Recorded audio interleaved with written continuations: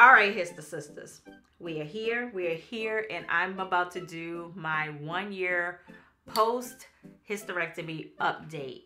I don't know which channel that I will be uploading this on, either LifeWithUsTV or Hister Sister, or it could be both. First, I want to thank you all for coming with me throughout this journey. And not only have you all been supportive, you all trust me to give you the information that you said that no one else is giving out. And for that, I am forever grateful. So let's go ahead and get into just a recap on what happened and what I had. I had a total hysterectomy laparoscopically. The plan was to emorcellate the uterus and to pull it out through one of the little incisions that they did on my stomach. When I woke up, I found out that I had to be bikini cut because the uterus was too big. Post-op, I found out that my uterus was over 5 pounds. Luckily enough, my ovaries were in tip-top shape, so I do have my ovaries. So let's go from there. Over the years, and I would say it's probably been well over 10 years, I had fibroids. I just thought my tummy was big. I just thought I was fat in the gut area. The way my family is built, most of us carry our weight in our gut area and in our arms. So I never thought anything was wrong. And when I went to go get an IUD, they do an IUD under ultrasound. That's the first time that I had ever been told that I had fibroids. Insertion was fine. When you have that, you have to go back like maybe 4 weeks later so that they can check your strings to make sure that they're still visible. Within those 4 weeks, my strings had just totally disappeared. My IUD was being entangled into my fibroids. First thing I want to talk about is weight loss. Where, like real talk. It's been almost impossible for me to lose weight, and I just don't know what it is. You know, of course, I'm older, I'm 43. I even went back to my keto diet, would lose 5, plateau. I went on a plant-based lifestyle. That actually had me gain weight because I was eating way more sugars and way more carbs. Now I'm back on a more carb-friendly diet. Losing weight has been almost impossible. I can also attribute that to the fact that I am working from home for the first time in my career because of COVID. So I don't get to move around as much. So what I do to make sure that I'm getting my exercise in is that on my breaks and on my lunch, I do walk my neighborhood and just complete that circle for the time that I have away from my desk. Second thing I want to talk about, and I want to warn you ladies about this. Not sure if this is going to happen to you. I hope that it does not happen to you because I don't warn you. When most of us have fibroid issues and bleeding issues, we are depleting a lot of iron at a rapid rate to the point where our bodies just can't keep up. I was that person. So I've always taken iron supplements. After surgery, nothing said, Lynette, stop taking all of this iron. So eventually, because my surgeon and my doctor, they were having me come back and forth for blood work and this, that, and the third. And he was like, whatever you are doing as far as iron goes, I need you to stop. Your ferritin levels are way too high. I overloaded my body with iron. So if you had this surgery, and this is a regimen that you were on before you went into surgery, please talk to your doctor about it. I didn't think about it. I just kept my regular regimen. I was just like, okay, let me take my vitamins, and just never thought about it. No one told me. So the next thing I want to talk about is feeling a little desensitized during after having a hysterectomy. And I told I gave the analogy in one of my other updates that you feel like when you put fresh batteries in something, you know, it's supposed to go, but you're just that, It kind of still is like that, but it has improved greatly. And when I say that, I mean that it's improved greatly from the last time, but it still isn't where it used to be. There are parts of me that sometimes is not as sensitive to the touch, or I'll just say to the touch, as it used to be before surgery. Like there'll be sometimes where I'm just like, what are you doing? Because sometimes what used to feel like a sensual touch kind of sometimes feels like a tickle sometimes. So that is very different. I've talked to my doctor about it. They said that nothing's wrong. Like they, did little tests and pricks and pokes around in there, but nothing has come up on their radar as anything that could be wrong. This just may be where I landed. Post-op woes, I don't know. Someone asked me, did I have any intermittent bleeding after surgery? And I'll say, like, maybe within the first few weeks, I would have a day where I would look in my undies when I would get up, and it might be like a quarter-size spot or something like that. And the blood would look like it was kind of old. So it's kind of like, you know, surgery blood is finally kind of, you know, trying to come out. But other than that, I did not have any major problems with bleeding at all. So I was thankful for that, because hey, after all of this we've gone through, who wants to bleed, you know? Someone asked, am I mentally okay after surgery? And because I've had I do have my ovaries, mentally I feel the exact same. Matter of fact, I probably feel more mentally clear and in control more than I ever have in my life. Like, I feel like I've did the work. Like Ayala Van Zant said, I've done my work. You know, I've gotten rid of this beast that was just like hanging over my head for so long.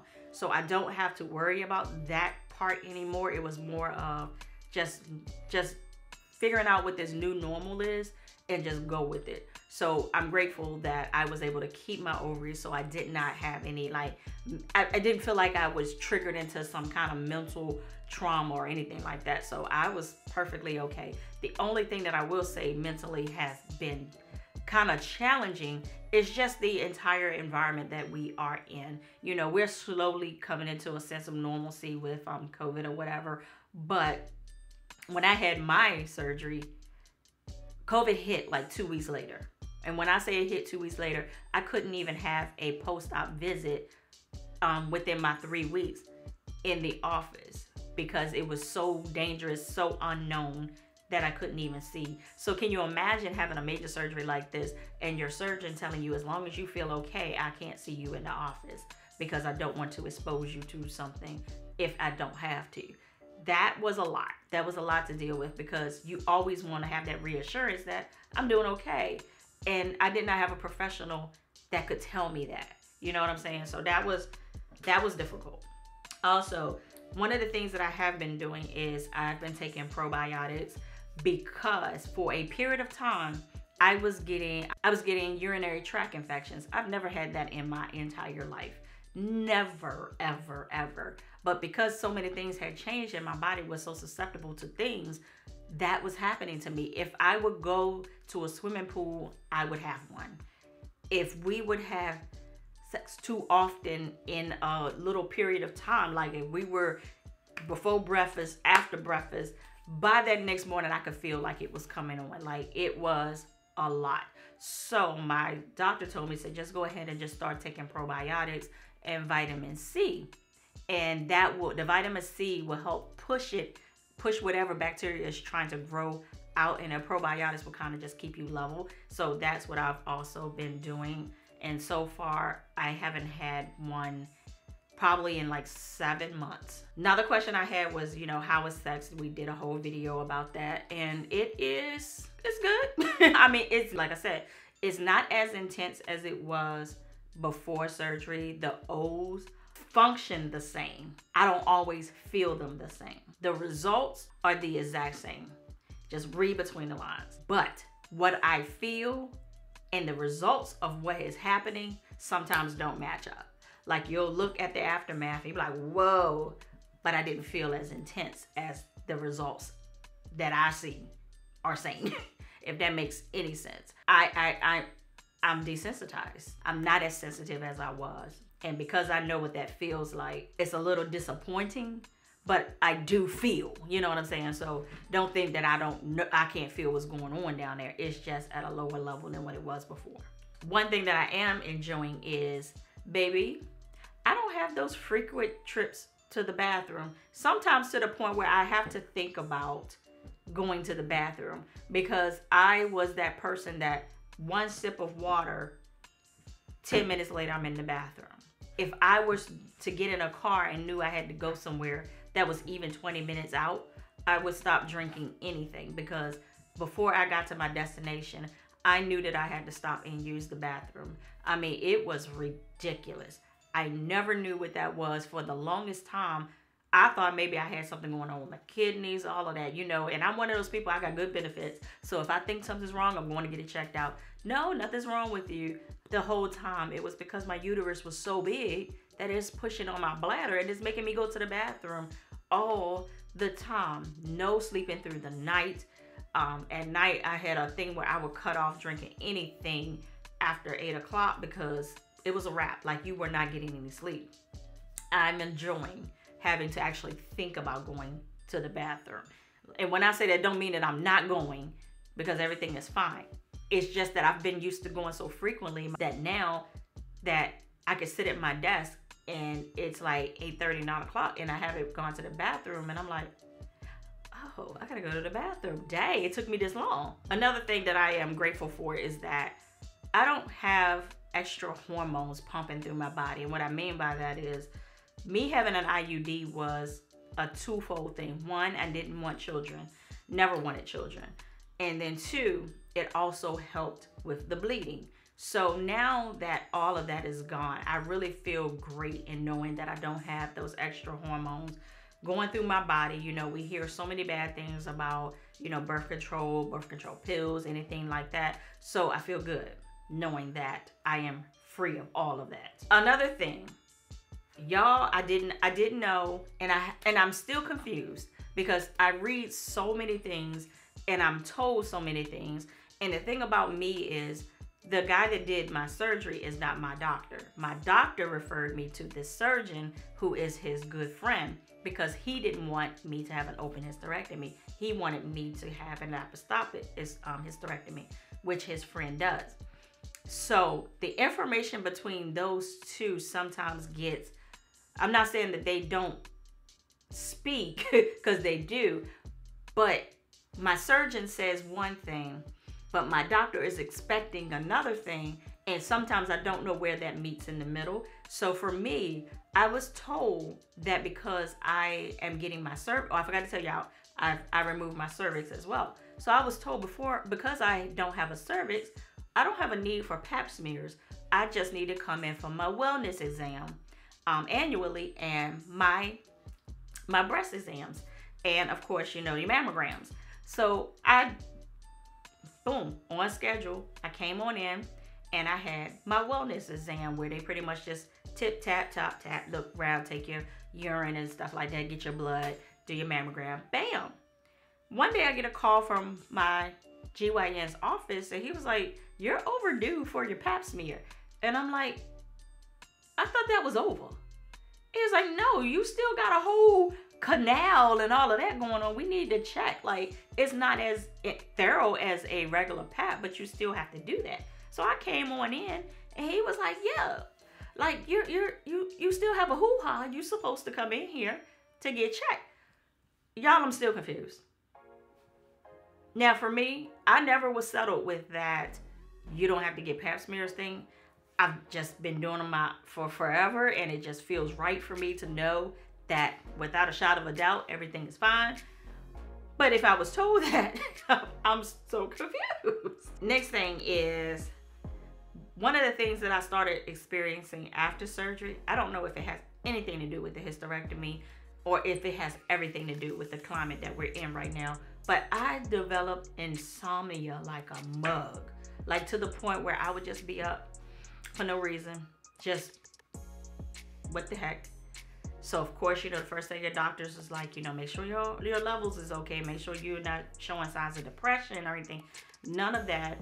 So then it was like, well, maybe you have sleep apnea. So I went for a test for sleep apnea. I ended up doing that, and boom, they said that I had a very mild case of sleep apnea. So that could be the reason that I have insomnia, because my body is just not getting its proper amount of rest, and then it just does not know when to shut down. So whatever. So I ended up getting a sleep dental device, not a CPAP, but a dental device, because that was recommended to me because my case was so mild. So I've been doing that for probably about 3 months now, and sleep is a little better. But I can say, I think what makes sleep a whole lot better for me is that I take sea moss gel in the morning, and it seemed like since I added that to my regimen, I just at night I just go to sleep, and that has helped a lot. So I don't know. Y'all let me know if you all have had this surgery and you started experiencing insomnia. Like your body just would not shut down, even though your mind was like, your body just was like, oh, okay, I'm up. It's weird. Another thing that I do not like, and you know, I do Kegels and stuff like that, and that does help. But have you ever heard women say they feel empty on the inside? I definitely feel that. And for me, I go back and forth with trying to figure out, is it the empty feeling or is it the feeling of not having all of that pressure down there? Because sex used to be painful, and you know, like you would be in certain positions and you would just be kind of just waiting for it to hit and cause you some pain and things like that. So now it just feels like it's just free, if that's a word that I can use. Like it just feels like it's just like a canal, and that's it. Because I mean, basically, essentially, that's what it is. And for me, I feel it. My husband says it feels no different to him. Another issue that I had, not so much now, but this was an issue that I had, and we talked about it in this video. But going forward, we're talking about the flood and how sometimes you feel like it was a little dry down there, but then you would get this flood. And then my body went back and forth for a very long time with being a flood, then being okay, then a flood. Then it would start off as a flood, and then right in the middle, it would be like, what the heck is going on?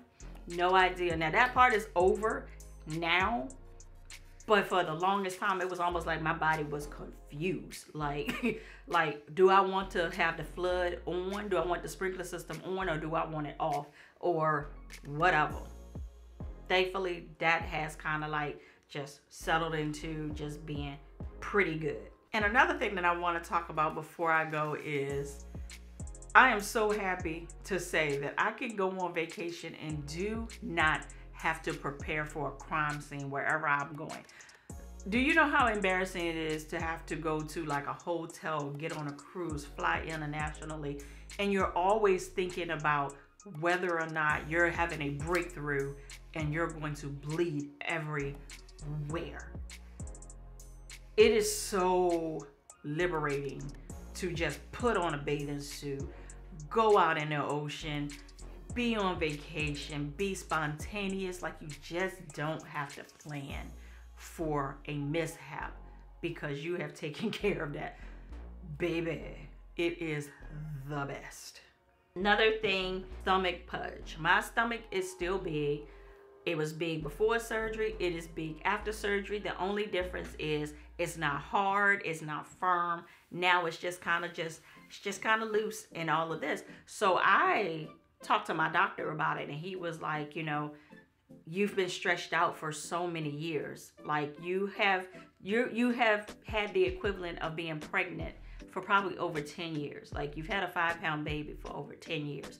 So he was like, my suggestion is that you go and you talk to a cosmetic surgeon to see if a tummy tuck could be something that could help you out to get to actually cut that muscle, bring that muscle together, so that you don't have like, I just feel like my stomach is just like putty, like it's just all over the place because my muscles are just so stretched and bowed out. So I went for that consultation, and he said it. He was like, yeah, your muscles are trash.